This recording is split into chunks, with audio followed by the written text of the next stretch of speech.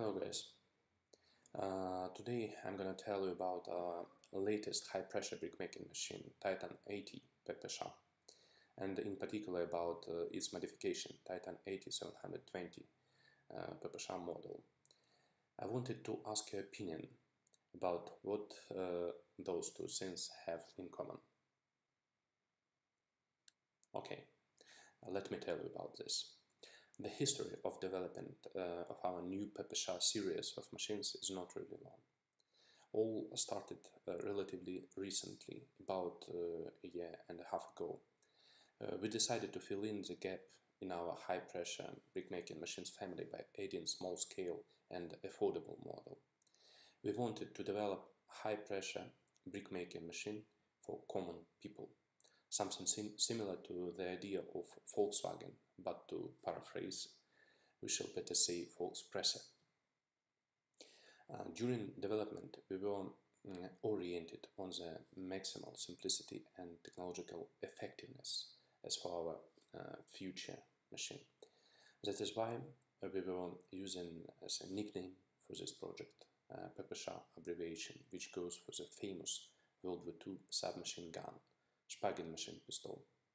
The matter is that this particular model serves as an example of superb engineering due to its extreme simplicity and reliability. We also wanted to make something similar, but in the brick-making machines field, and I'd say we succeeded in this.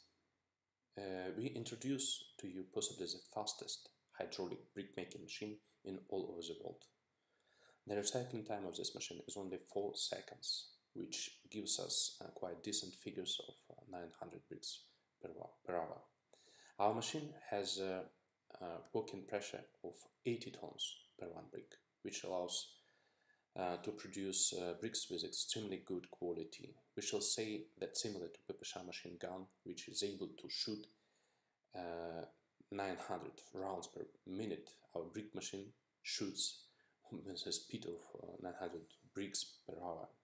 Our motor, designed with attention to details.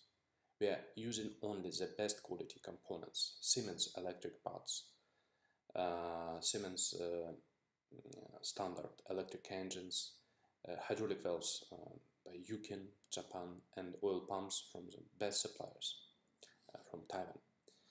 We are also manufacturing brick machines with a little bit smaller capacities for clients with strict limitations as for electric consumption. Please bear in mind that now it is easy to build so-called modular brick plants based on our PPSH machines. It is very similar to the server approach, when you can build super server simply by adding modules.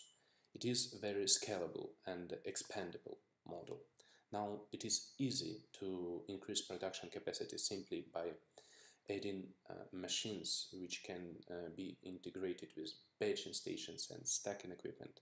Your investments will grow linearly, not exponentially. I'm going to tell you about this in more details later in my next video.